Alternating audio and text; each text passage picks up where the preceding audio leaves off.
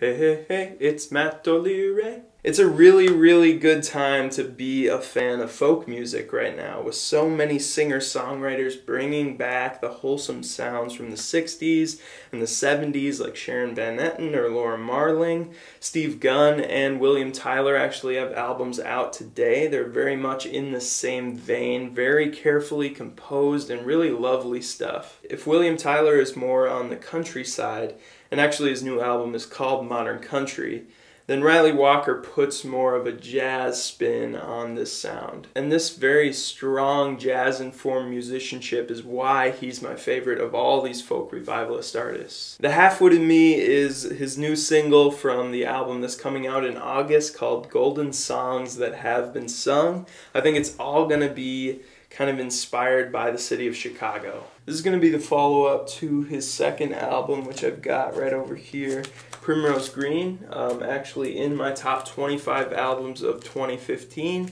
Really jazzy, dynamic collection of tracks with jaunty instrumentals and some really fresh lyrical takes on some of that down-home, Little House on the Prairie language. That album wasn't only intricate and well-performed, but it was really brimming with passion and a real sincerity, which was probably its biggest strength. And this new song just pushes this same sound into an even more confident and self-assured territory. A luminous woodwind-led intro takes its time with unexpected chord changes. It's a really cool opening to this track. Then some twangs come in and we plummet into a more warm and familiar Lazy River jam. And each instrumentalist, like on Ryley's past work, is really taking their artistic liberties by adding these little flourishes here and there and creating this enveloping texture. Then Ryley's voice just kind of slides in there with a lower and less dramatic Robert Plant-styled melody. It is a little bit repetitive and doesn't quite live up to the splendor of the instrumental.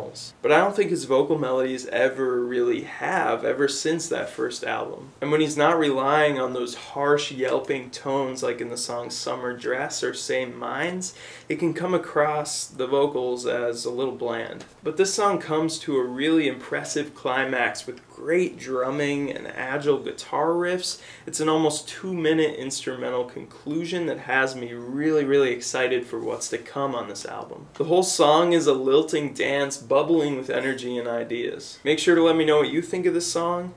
It's going to be coming on this really cool pink and blue double vinyl. I don't think I have any of that in my collection, so that's really cool. And watch out for another single review of Beck's new song Wow coming up pretty soon. Like this video, subscribe to my channel, and again, thank you so much for watching.